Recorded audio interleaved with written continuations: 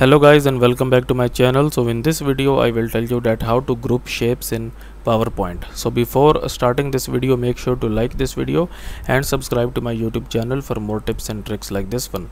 So first of all, I will insert some shapes here, and to insert shape you will go into this insert tab, then click on this shapes, and here you can see bunch of different shapes. Okay, so let's suppose if I want to add this rectangle shape here, I will add this one here like this one.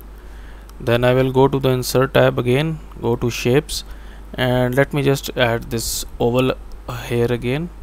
Click on this like this one here, and I can just choose this color, go to insert shapes again, and maybe I wanted to add this flowchart connector again, so I will just add this one like this one here.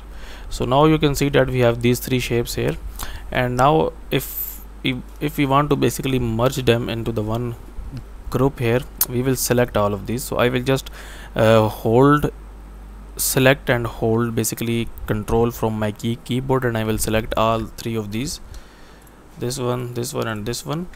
And now you can see that we have selected all three of these basically. Okay, and basically to merge them in the group here, this one and this one and this one, you can see at the top here we have this group option. Click on this one and tap on group, and now here you can see that these three shapes are now in one group. Like if we move this one, we can like move these three, all of these. Okay, and we can basically change the size of all of these three at once. So that's it for this video guys. If you find it useful, kindly like this video and subscribe to my channel, and I will meet you in the next video.